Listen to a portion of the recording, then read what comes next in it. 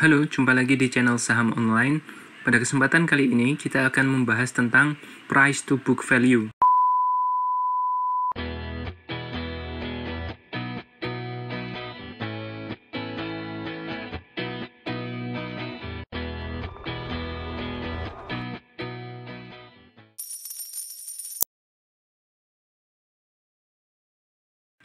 Price to book value atau dalam bahasa Indonesia disebut dengan rasio harga terhadap nilai buku yang disingkat dengan PBV adalah rasio valuasi investasi yang sering digunakan oleh investor untuk membandingkan nilai pasar saham perusahaan dengan nilai bukunya.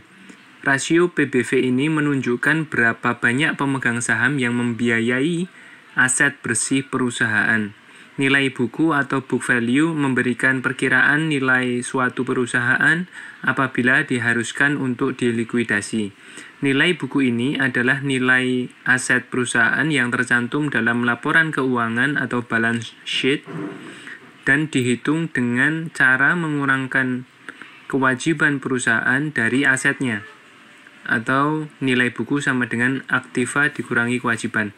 Dengan kata lain, rasio price to book value ini dapat menunjukkan apa yang akan didapatkan oleh pemegang saham setelah perusahaan terjual dengan semua hutangnya telah dilunasi. Rasio PBV yang rendah merupakan tanda yang baik bagi perusahaan. Price to book value atau price book value ratio ini membantu investor untuk membandingkan nilai pasar atau harga saham yang mereka bayar per saham dengan ukuran tradisional nilai suatu perusahaan. Rasio PBV ini sangat sesuai untuk digunakan pada perusahaan yang memiliki aset tetap berwujud atau tangible assets yang besar, karena tidak memperhitungkan aset yang tidak berwujud atau intangible assets. Perusahaan yang memiliki bangunan, mesin, peralatan, dan aset tetap lainnya dapat menggunakan rasio price to book value ini untuk memeriksa posisi keuangan perusahaan dengan tepat. Rasio PBV ini sangat cocok untuk digunakan pada perusahaan-perusahaan yang bergerak di jasa keuangan seperti bank dan perusahaan asuransi. Hal ini dikarenakan perusahaan-perusahaan tersebut memiliki aset keuangan yang sangat besar. Price to book value atau PBV ini atau rasio harga terhadap nilai buku ini dapat dihitung dengan membagikan harga per lembar saham perusahaan yang bersangkutan dengan nilai buku per lembar saham atau book value per share. Berikut ini adalah rumus PBV untuk menghitung rasio harga saham terhadap nilai buku ini. Nah, rumusnya adalah seperti yang terlihat di layar Anda. Rasio harga terhadap nilai buku sama dengan harga per lembar saham dibagi nilai buku per lembar saham. Atau dalam bahasa Inggris, price to book value atau PBV sama dengan stock price per share per atau dibagi book value per share. Perhatikan gambar ini ya. Nah, ini adalah sekedar contoh saja ya. Ini adalah kondisi pada tanggal 3 November 2017.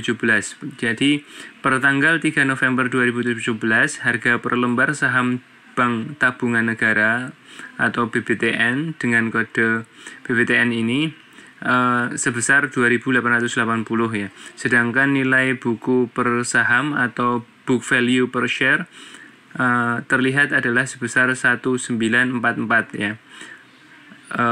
Berapakah rasio PBV atau rasio harga terhadap nilai buku BBTN ini? Nah, seperti yang terlihat di layar atau yang kita sebutkan tadi, diketahui harga per lembar saham saat ini adalah 2000 saat itu ya, saat tanggal 3 November 2017 ini adalah 2.880.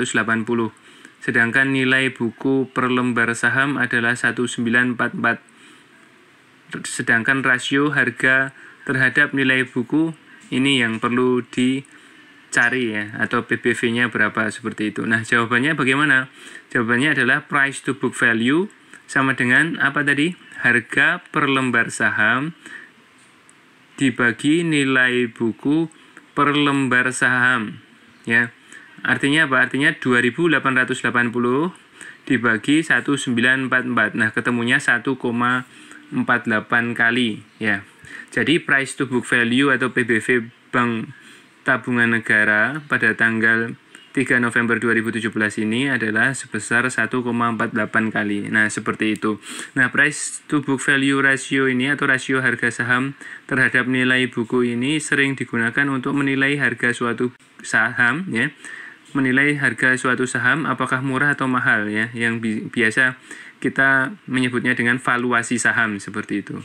Nah, perusahaan dengan PBV di bawah angka 1 biasanya dianggap sebagai saham yang harganya murah, sedangkan rasio PBV di atas nilai 1 dapat dianggap sebagai saham yang berharga mahal. Tapi perlu rekan-rekan ketahui, saham yang dinilai murah belum tentu akan naik, dan saham yang dinilai mahal belum tentu akan turun. Jadi tetap akan memperhatikan banyak indikator lain.